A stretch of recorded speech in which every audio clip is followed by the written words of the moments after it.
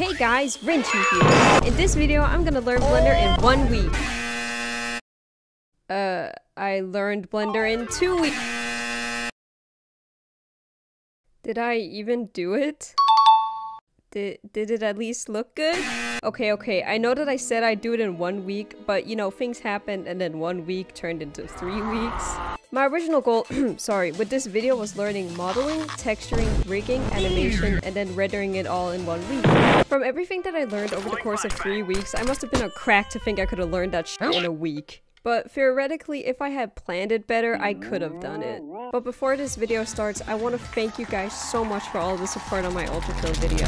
I made that video just because I loved Ultra Kill, so I didn't expect it to gain any traction. And now it's at 41k and I can't thank you enough. The first thing I did was open Blender. I tried to click on certain tabs to figure out what each thing did. I figured out how to move the camera, and then immediately closed it down afterwards.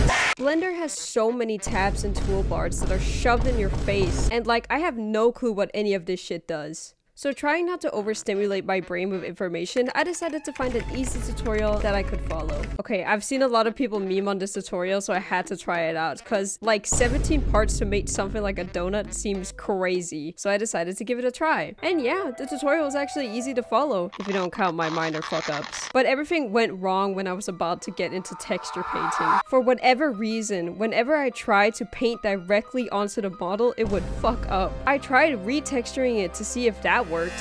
Okay, so there's nothing wrong with the texturing. Then what was the problem? Then I thought maybe there was something wrong with the UV map. I tried searching up my problem on Google, but all I got was Reddit and Quora posts. I was so close to giving up when I remembered I had talked to someone who does 3D art. Eureka! I potentially wasn't fucked! I wrote them a long paragraph going into details about my struggles and how I was in desperate need for help. Not expecting much, I took a small break only to be graced with the Discord ping. We went into a call to discuss what could have potentially happened. And from my eyes, it really seemed like I need to restart my process.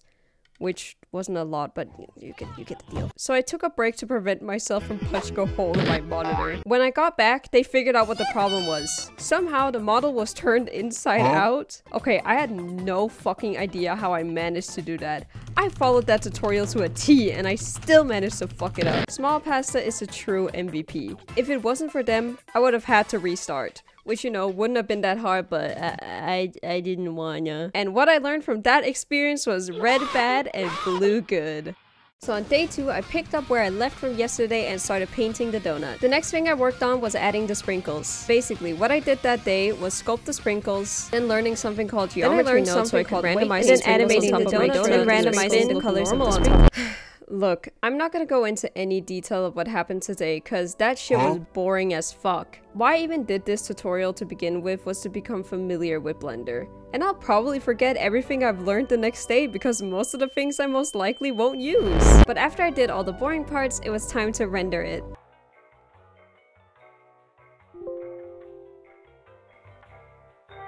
Wait, it's finally done! It's finally done! Here's the final render though. Now, time for the real reason why I'm learning Blender. To make low poly models, baby! And my PC would probably not explode trying to make them. And of course, the first thing I should try to make should be something very easy. Something I could wrap my head around, and something that would be simple enough for me to make. I'm making Gabriel. I think that was the logical option. I woke up early so I could start working on the model. And can you guess what I did first? I watched the League of Legends World Championship, and I also played some League. Just fucking end. I don't want to play this game anymore. Just end the Nexus! Hit the Nexus end! I don't want to play this game! I don't want to play this game, yes! Yeah! Okay, but can you guess what I did next? I watched more tutorials. And this time, I was so much more hyped. I'd actually planned on making this model months ago, but I never got around to doing it. But the second video I watched, I should have honestly watched first. For the love of God, please watch this tutorial if you're gonna make models. It will save you countless of hours. Hours that I'll never be able to get back. But that's all I did on day 3. And then I played some TF2. They have a teleporter behind us, fuck. They have a teleporter somewhere around here. Get him! Get him! Wait, I want to do something funny. Although, wait, let me do something funny. Today was finally the day. So I got up out of my bed at the early time of 1 p.m. to work on making my drawing into 3D. And it actually went pretty smooth. Sure, it was a little difficult getting used to making something without a tutorial, but I managed. And for working like 2 hours straight, I'm pretty happy with the progress. I made his chest plate first before I moved on to the neck and then to the head, and then I gave him a way sluttier waist than what I had originally planned. Other than that, great progress on the first day. The next day, I worked more on the body. I made his belt, added this thing, then I worked on his skirt and then the legs. And then it was time for the head, which I struggled with so much. I started with making the gold details on this helmet. I tried a method out first, which I don't really know what I did with that. The second method I did was way better and I actually managed to get it to look pretty good. What really messed me up was the white part of his helmet. I first tried to use the original sphere, but to make a long story short, it didn't work. But to make the rest of the helmet, I just extruded these parts and it seemed to work. Which I'm just gonna make clear, everything I've made until now has been super uncoordinated. And most of the time, I'm just kind of making everything up as I go, which hopefully won't cause trouble for me when I'm gonna rig the model. And all I need to do now is model the rest, texture, rig, and make an animation. Something I'll totally finish by the 7th day. And the next day, I did nothing. I mean, I played Overwatch. Ah! You can't hit me from here, you can't hit me from here. Why is he climbing the wall? This was the final day, and I know for sure that I'm not finishing this fucking model. So I did as much as I could, knowing that today was gonna be the last day of this challenge. So I modeled the rest of the head, fixed some parts that looked off, finished a crown thing around his head, added some other parts, and sculpting the most important parts. But that was all I managed in a week. I failed. I failed the challenge I set out for myself. I mean, what the fuck is wrong with me? I couldn't even make a single model in a week. But I could manage reading multiple fanfics, somewhat over 100,000 words. Damn it! I should feel ashamed. I feel ashamed to call myself an artist. So, moving on. Just because I didn't finish this model in a week doesn't mean I'm not gonna finish him. So after Thanksgiving, I sat down to finish the rest of his model, which I did not record. So here's the glamour shots. And don't worry, I made sure that he was flipped the right way. So after I was done sculpting him, it was time for rigging. Which, speaking of rigging, I hope no one has to go through the same pain I went through. I hope your rigging journey is nice and calm. Adding the armature is the easy part. It gives you a basic rig, but it looks pretty bad. So to fix this problem, I had to do something called weight painting. So how weight painting works is that you take points of your model and then either color it red or blue. Red meaning that it's active, while blue meaning that it's inactive. Pretty simple, right?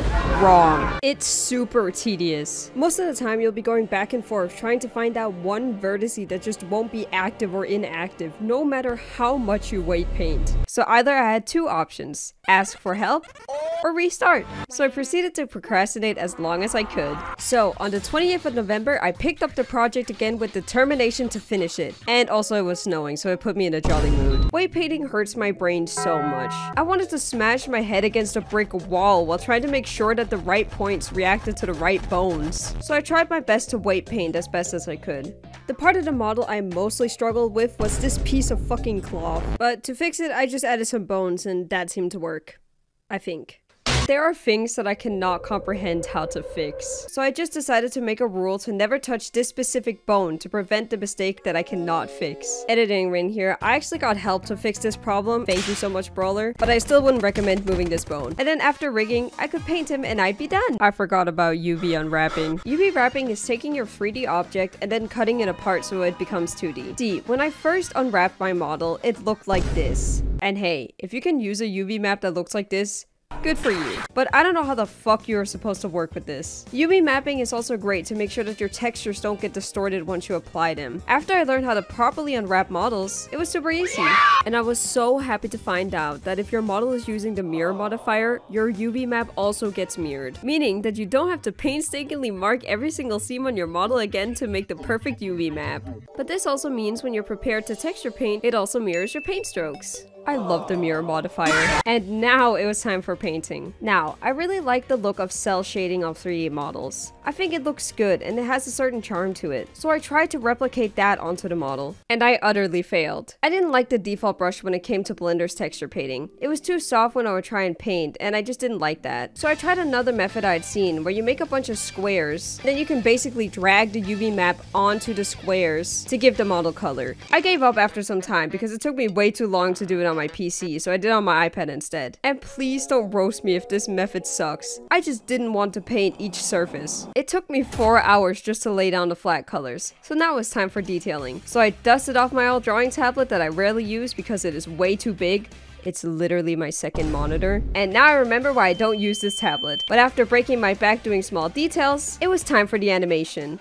An hour and 44 minutes. Holy shit. Actually, I thought it was gonna take like, I don't know, 5 hours. Holy shit. And now I can finally do the last step of this video. Time for rendering. And I'm just gonna say this here. I have no clue why it didn't want to work. Most of my problems came from the camera. Whenever I'd render an image, it would either zoom in on Gabriel's ass, not that I mind, or it would always be slightly off center. Why it zoomed in on his ass was because the camera was locked onto a certain part of his body. To fix this, I just locked the camera onto itself. And I have no idea why the camera would always be slightly off center. But to fix that, I just added a new camera and that seemed to work. I totally didn't spend an hour trying to fix this. And here's the final result. Here's the animation I did as well. I am totally not late to this trend. Learning Blender was actually really fun, but making this video was a struggle. While making the video, I wanted to make a stupid Fortnite joke, so I updated the game and I got fucking blue screened, which led me to not being able to log back onto my PC, so I had to completely reinstall everything again. Then my hand started to hurt, so I wore a brace to make it hurt less, and then a week later I got sick, which meant I couldn't record my script, but I'm genuinely very happy how my first model came out, and I'm glad I could dedicate it to the love of my life. The whole reason why I wanted to learn Blender to begin with was because of these cool low poly models I had seen. Also because I want to use 3D animation and modeling for future videos. I love the idea of incorporating 3D animations into videos, and being inspired by other creators, I wanted to do something similar. I also want to give a massive shout out to Small Pasta and Broller for helping me with my dumb questions about Blender. I didn't mention it too much in this video, but whenever I had a problem, I'd contact Small Pasta and they would always give me the best advice. And Broller helped me with making my model more manageable and making my textures not as fucked. Plus, helping me make my model use both FK and IK bones. They are the true MVPs of this video. Right around when I thought about making this project, Small Pasta also made a chibi model of Gabriel, so I'll leave a link to that one in the description if you want to download it. And you're probably thinking, will I also be able to download your model? And the answer is yes. My model is far from perfect, so if you want to use it,